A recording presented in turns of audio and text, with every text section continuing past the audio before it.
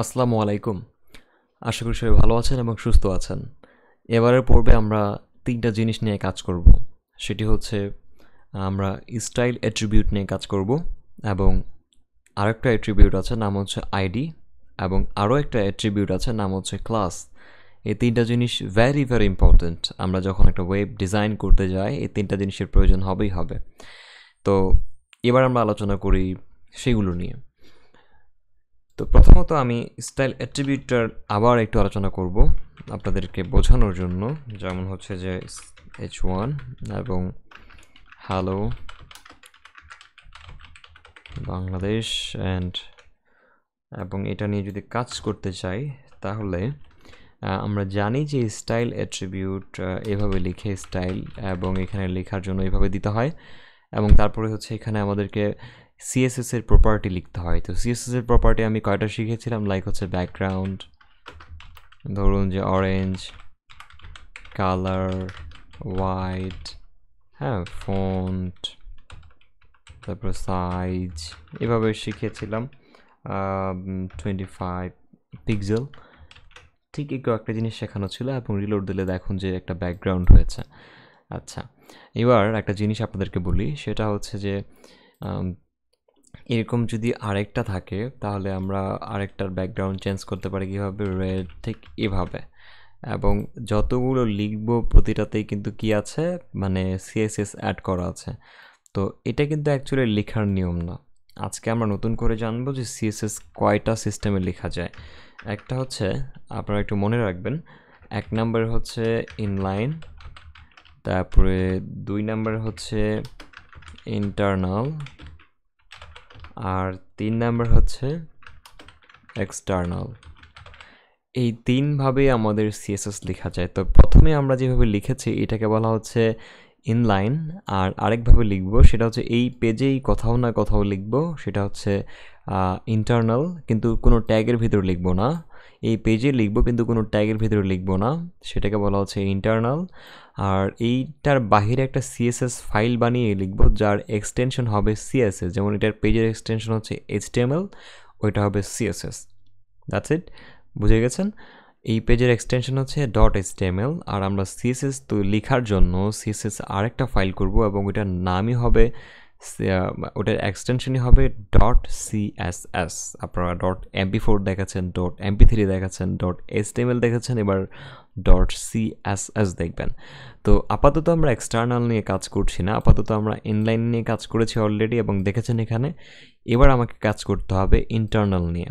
তো আগে আপনাদেরকে ইন্টারনাল বোঝাই, তারপরে আমরা CSS টিউটোরিয়ালে গিয়ে এক্সটার্নাল দেখব। ওকে, বা এখানে আমরা দেখতে পারি, সমস্যা নেই।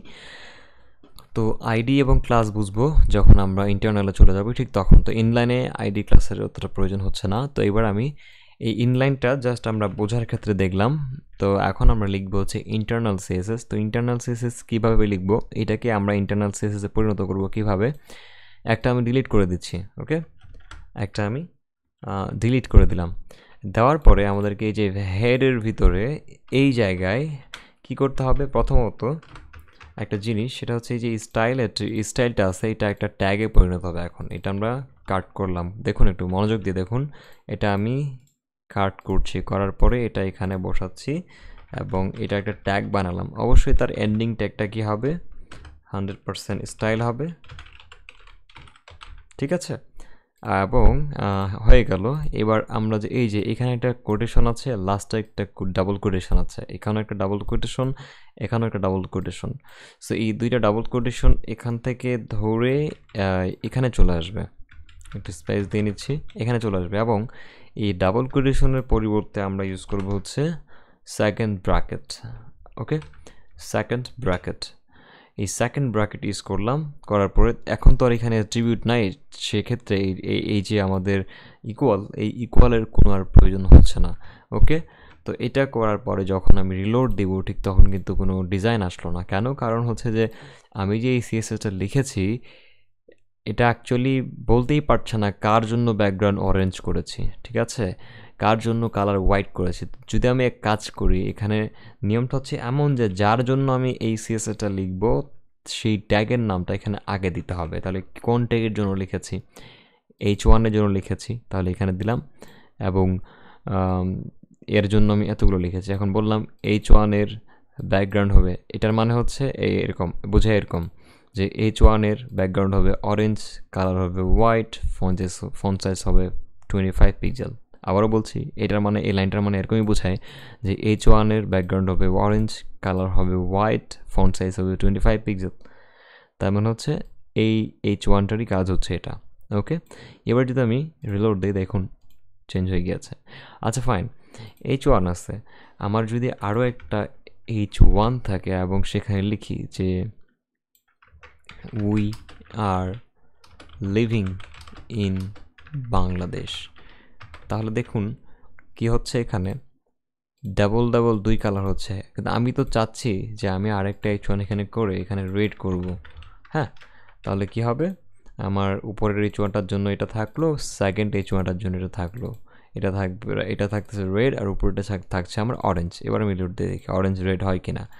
না, দুইটাই রেড হয়ে গিয়েছে, কারণ নিচে যেই সিএসএসটা থাকে, যার জন্য থাকে, ঠিক সেটাই কি হয়, ওইটাই কালারফুল হয়ে যাবে, উপরটা কাজ করবে না। আমি বুঝাতে পারলাম না, আমি আরেকবার বোঝাচ্ছি আপনাদেরকে। সেটা হচ্ছে যে এই মানে বোঝাচ্ছে এরকম যে এই একটা H1 একটা লাইন দিয়ে, মানে এটাই বুঝে যে পেজে যতগুলো H1 আছে ব্যাকগ্রাউন্ড হবে রেড। আবার বলছি, পেজে যতগুলো H1 আছে সেই সব সকল H1 এর ব্যাকগ্রাউন্ড হবে রেড, কালার হবে হোয়াইট, ফন্ট সাইজ হবে 25 পিক্সেল। আমার কথা হয়তো আপনি বুঝতে পেরেছেন। এই H1 মানে হচ্ছে এই পেজটায় যতগুলো H1 থাকবে ঠিক সবগুলো H1কে ধরে নিচ্ছে একবারে। তার মানে এটাও তো সেম কাজটা করতেছে, কিন্তু পরে সর্বশেষে যে লাইনটি লেখা হবে ঠিক সেটাই গ্রাহ্য হবে এখানে, সেটাই গ্রান্টেড। তার মানে হচ্ছে এও সেম কথা বলছে, এটাও সেম কথা বলছে, কিন্তু গ্রান্টেড হবে লাস্টে যেটা লেখা হয়েছে। ঠিক আছে, শেষ ভালো যার সব ভালো তার, তো এই হচ্ছে ব্যাপার। তো উপরটাকে সে কিন্তু প্রায়োরিটি দিচ্ছে না। ওকে, তো সেক্ষেত্রে আমরা এখন যেহেতু দুইটাকে দুই কালার করতে চাই, তাহলে কি করা যায়? এই জন্য নামকরণ করতে হবে। ক্লিয়ার? এটার মানে হচ্ছে এরকম যে, হ্যাঁ, এইভাবে লেখার মিনিং হচ্ছে এরকম যে কোনো একটা গ্রামে, ধরুন যে একটা গ্রামে একটা খুনিকে পাঠিয়ে দেওয়া হয়েছে এবং বলা হয়েছে যে নাসিম নামে একজন আছে, তাকে তুমি মার্ডার করো। এবং গ্রামে খুনি গিয়ে দেখছে যে 2-4টা নাসিমকে পাইছে, 2-4টাকে সে মার্ডার করে চলে আসছে। যদি আমি এক কাজ করি, নির্দিষ্ট করে একটা নাম দিয়ে দেই যে নাসিম নাম, তাকে আমরা ধরুন যে ফ্রিল্যান্সার নামে চিনি। হ্যাঁ, ফ্রিল্যান্সার নাসিম, তাহলে কেমন হয়? তার নাম হচ্ছে নাসিম, কিন্তু সে ফ্রিল্যান্সার, তাকে আমরা ফ্রিল্যান্সার হিসেবে চিনি। তাহলে তাকে তুমি খুন করে আসো বা মার্ডার করো, ঠিক তখন কিন্তু সে যে খুঁজে আমাকেই পাবে। ক্লিয়ার? তো এইভাবে আমরা এটা টার্গেট করতে পারি। তো কীভাবে? এখন আমরা এই যে আমরা বললাম যে আইডি, তো এখানে একটা অ্যাট্রিবিউট আছে আইডি, এর মানে হচ্ছে আইডেন্টিটি, মানে প্রতিটা ট্যাগ, যতগুলো ট্যাগ থাকবে আমাদের এই একটা পেজ ডিজাইন করতে গিয়ে, এখানে থাকতে পারে 500, 600, 700, 800, অনেকগুলো ট্যাগ থাকতে পারে। তো সবগুলো ট্যাগে আমরা চাইলেই আইডি ইউজ করতে পারি যদি সেটাতে আমরা সিএসএস এর কোনো ডিজাইন করতে চাই। আমি আবারও বলছি, যদি কোনো ট্যাগে আমরা সিএসএস দিয়ে ডিজাইন করতে চাই, তাহলে সেই ট্যাগের ভিতরে আইডি বা ক্লাস নামের অ্যাট্রিবিউট দিতে হবে এবং নামকরণ করতে হবে। আইডি আইডেন্টিটি বোঝায়। তাহলে আমি যদি বলি যে ফ্রিল্যান্সার, ওকে, তাহলে কি হবে? দেখুন দুইটা কালার হচ্ছেই, কিন্তু যখন আমরা কোনো একটা ট্যাগের মধ্যে আইডি ইউজ করব, ঠিক তখন আর ট্যাগের নাম এভাবে ইউজ করার কোনো প্রয়োজন নেই। ঠিক তখন আমরা শুধুমাত্র এই ট্যাগের নামটা, অ্যাট্রিবিউটের ভ্যালুটা দেবো এখানে, যে ফ্রিল্যান্সারকে তুমি রেড বানায় দাও ব্যাকগ্রাউন্ড এবং কালার করো হোয়াইট, ফন্ট সাইজ করো 25 পিক্সেল। তো আমি এবার রিলোড দিয়ে দেখি, কোনো কাজ করেনি। কারণ হচ্ছে কি, যে এটা কি আইডি নাকি অন্য কিছু, এটা কি আইডি নাকি এটা কোনো ট্যাগ, এটাকে বলতে হবে। তো একটু আগে ছিল H1, এবার হয়েছে ফ্রিল্যান্সার, তাহলে দুইটার মধ্যে তো কোনো পার্থক্য নেই। H1টা ছিল ট্যাগ, এটাও কি ট্যাগ? নেভার।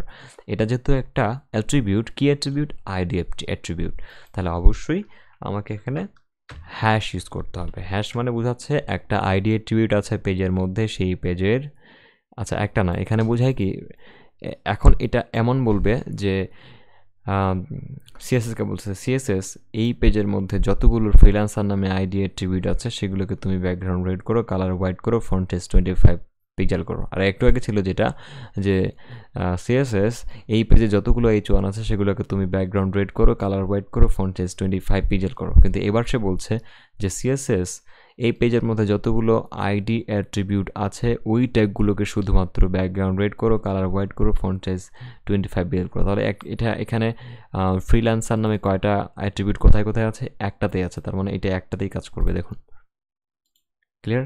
আচ্ছা, এরপর আমি এটার একটা আইডি দিচ্ছি, ধরুন যে এটা হচ্ছে কুদ্দুস, এবং এটার আমি কালার চেঞ্জ করতে চাচ্ছি। তাহলে আমি সিম্পলি এখানে আসবো, আসার পরে এটার নাম চেঞ্জ করে দেবো কুদ্দুস।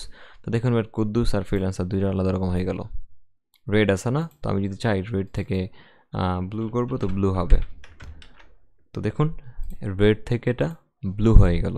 তাহলে আমরা আইডি কেন ইউজ করছি? শুধুমাত্র একটা ট্যাগকে নামকরণ করার জন্য, যেন ওই ট্যাগের মধ্যে বা ওই একই সিএসএস বারবার অন্যান্য ট্যাগগুলোতে অ্যাপ্লাই না হয়। That's it. এটার সেকেন্ড পর্বটা আমরা, ক্লাসের পর্বটা আমরা এর পরের ভিডিওতে দেখব। ততক্ষণ পর্যন্ত ওয়েট করতে থাকুন। ধন্যবাদ সবাইকে। আর অবশ্যই ফলো করবেন, লাইক করবেন আমার ফেসবুক পেজে এবং ফেসবুক গ্রুপে জয়েন হবেন অ্যাফেন্স ক্লাব। আর অবশ্যই রেজিস্টার করবেন আমাদের ওয়েবসাইটে আমাদের সরাসরি হেল্প পেতে, club.fnsoftwares.com। Thank you so much. ভালো থাকুন, সুস্থ থাকুন।